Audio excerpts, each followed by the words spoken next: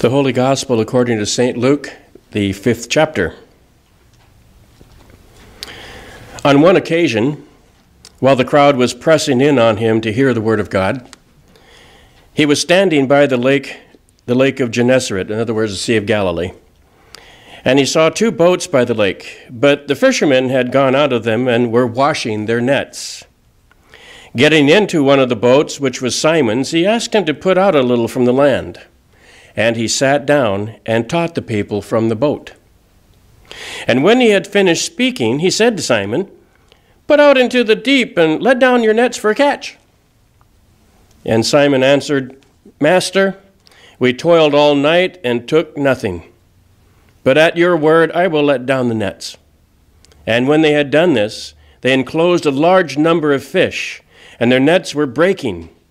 They signaled to their partners in the other boat to come and help them, and they came and filled both of the boats so that they began to sink. But when Simon Peter saw it, he fell down at Jesus' knees, saying, "Depart from me, for I am a sinful man, O Lord." For he and all who were with him were astonished at the catch of fish that they had taken. And also were James and John, sons of Zebedee, who were partners with Simon. And Jesus said to Simon, "Do not be afraid. From now on, you will be catching men." And when they had brought their boats to the land, they left everything and followed him. This is the gospel of our Lord. You may be seated.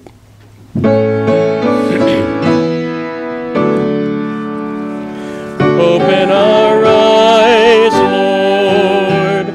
We want to see Jesus, to reach out and touch him, and say that we love him. Open our ears to listen. Open our eyes, Lord. We want to see Jesus.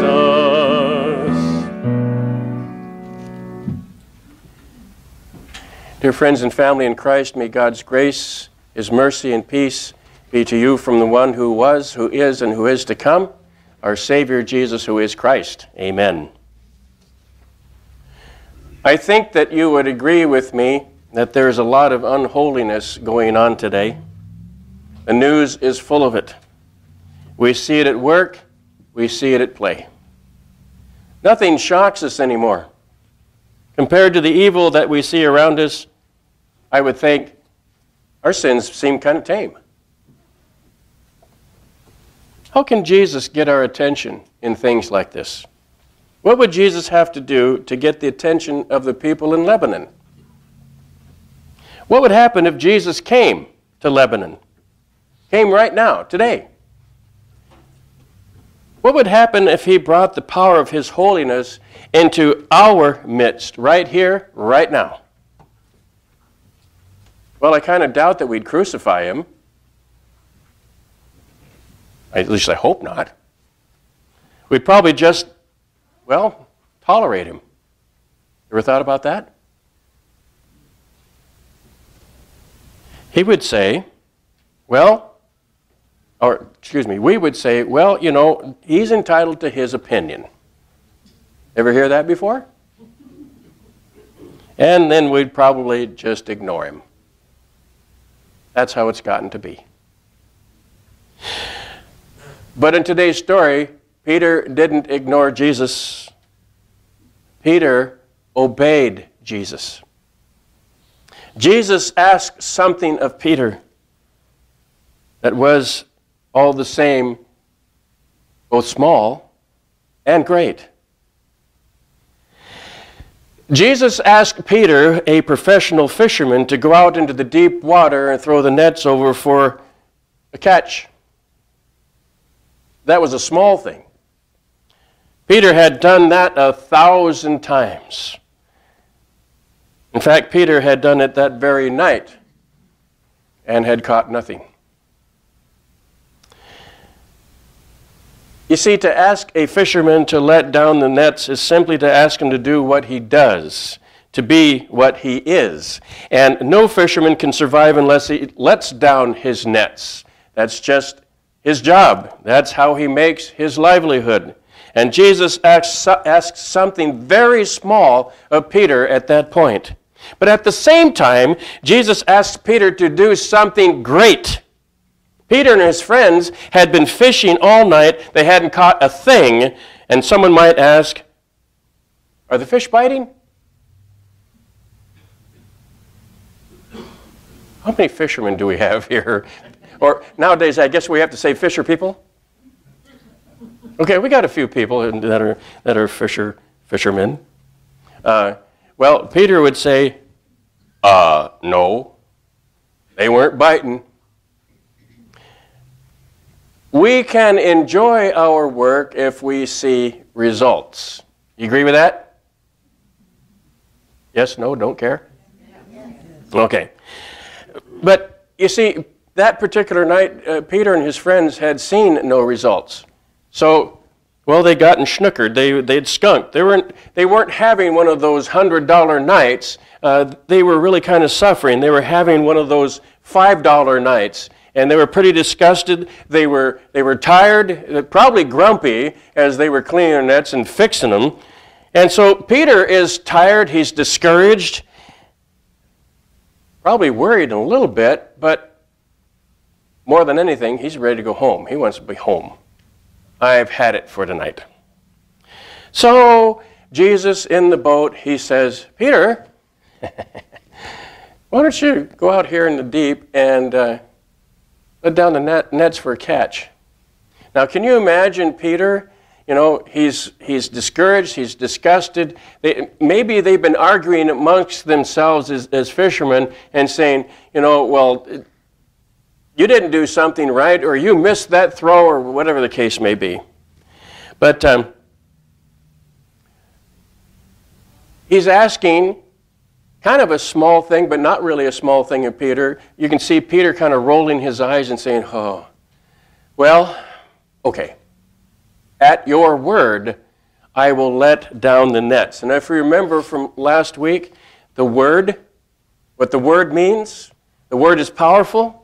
Okay? Well, Jesus is, at this particular time, he is exercising his word once again. He's asking Peter to do something, and then his word is going to do another thing. It's going to be a miraculous word. So Peter did a large thing and got some large results. Jesus was asking Peter to believe in his presence. Here I am with you. Peter may have heard about Jesus. At this particular point, we're not told. But that's beside the point. The point is that they were hearing what Jesus was speaking to the people, and when Jesus said, come and follow me, I will make you fishers of men, you notice what happened. His word had this authority. It was a sweet word. It was something that they could not resist, and they abandoned everything. Zebedee was, Dad Zebedee was left with the rest of the crew, and the rest of them just quit fishing, and they went following.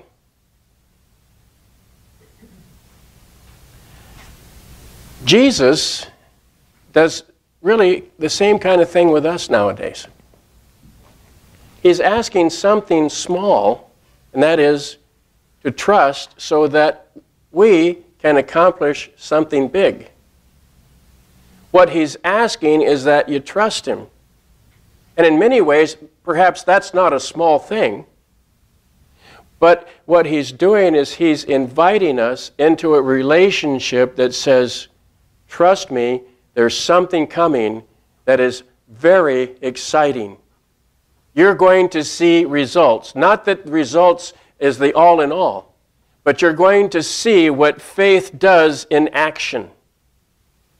And so they made this transition from being professional fishermen to people who would be catching other people. The net would be thrown out. The net of God's Word. and people would be drawn in. Now, you can only take the analogy so far, right? Because you take the fish out and you eat them. Well, Jesus is not saying that you're catching people to eat them.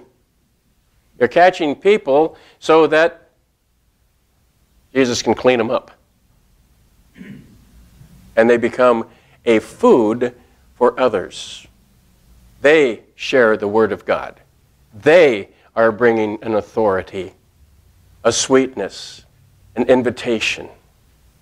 Jesus asks each and every one of us to do something small, and that is to follow. Well, you'd say, no, that's no small thing to follow Jesus. But Jesus doesn't say, just take big steps right off the bat. He's inviting us to take small steps to follow him. And as we learn and as we trust, then we take the bigger steps. It's kind of like that little story that talk about where it was a snowy day and church was beginning, and in comes this farmer. And the preacher says, well, looks around, there's just this one farmer, and he said, well, shall we have service? And the farmer said, well, when I'm feeding the cattle, if one cow comes, I feed it. So he preached, and he preached, and he preached, and he preached, and he preached, and he preached some more, and then afterwards, as they were shaking hands to say go, he says, well, how was the sermon? And he says, well, when one cow comes, I don't feed him the whole load.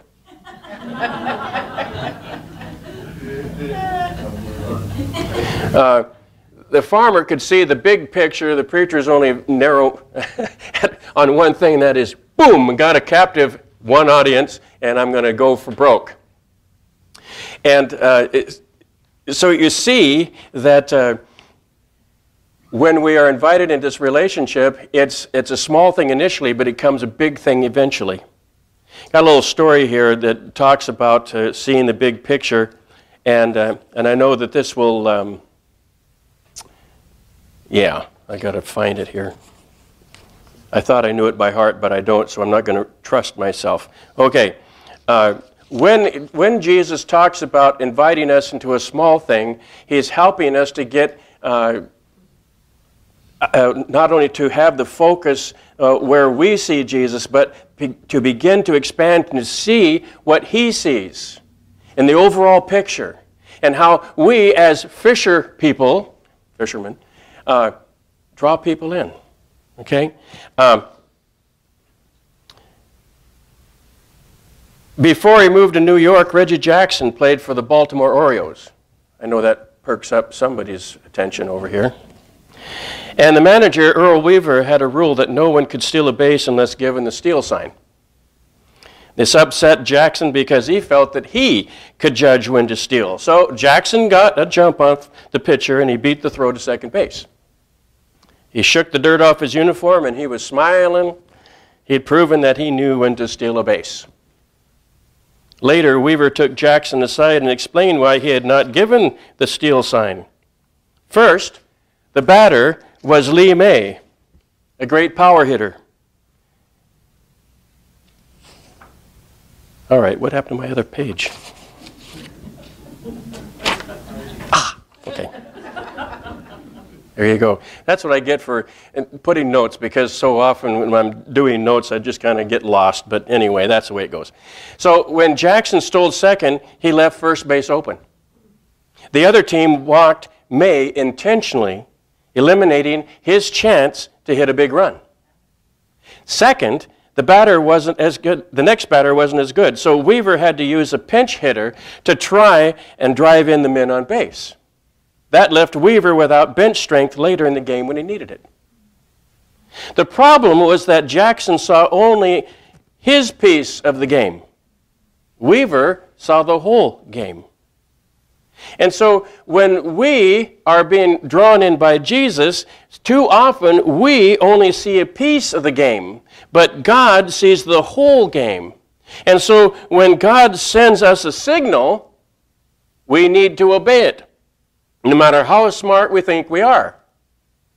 And so Peter understood this, And so he said, if you say so. If you say so. And as a result, God was able to use him for a greater thing.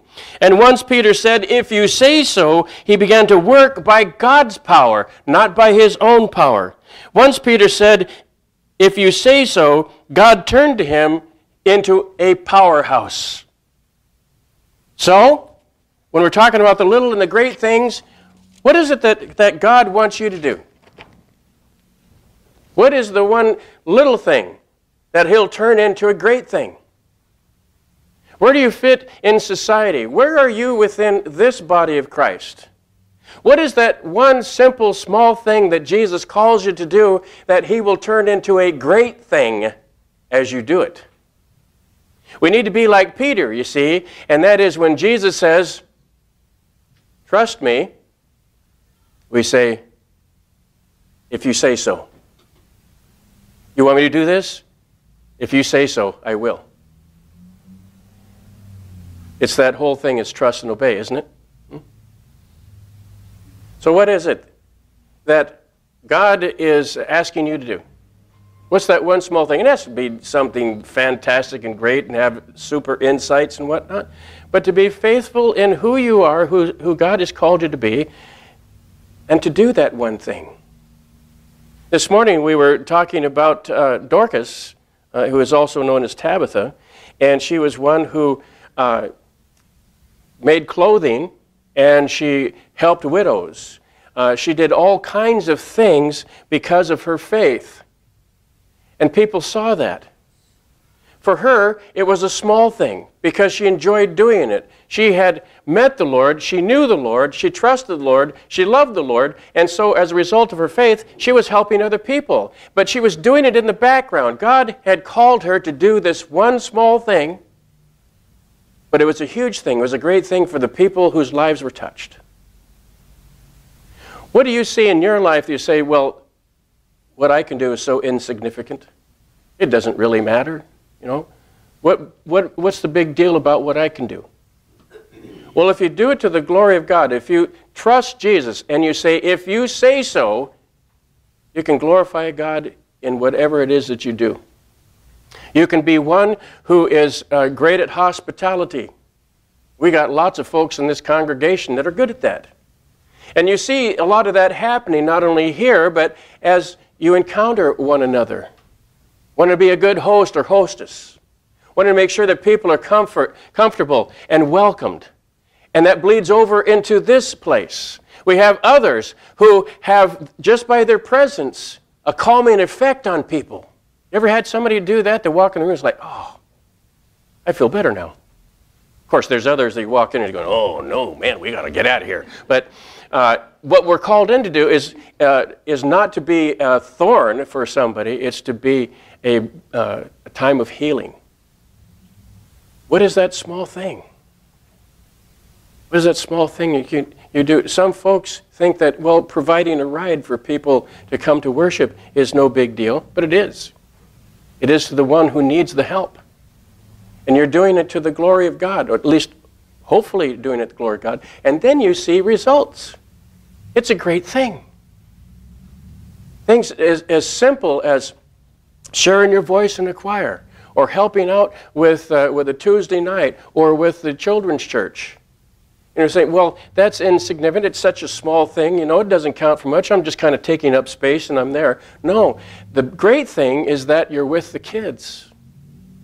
And they are learning trust. They are learning what is good. They are learning what it is to have value. They're learning a wonderful truth, and that is that God in Christ loves them just by your being there. Sometimes having a tough love, but they know that you love them and that you are loving them because you love Jesus. What is that small thing that you have that Jesus is calling you to do? Are you willing to say, if you say so, I'll do it?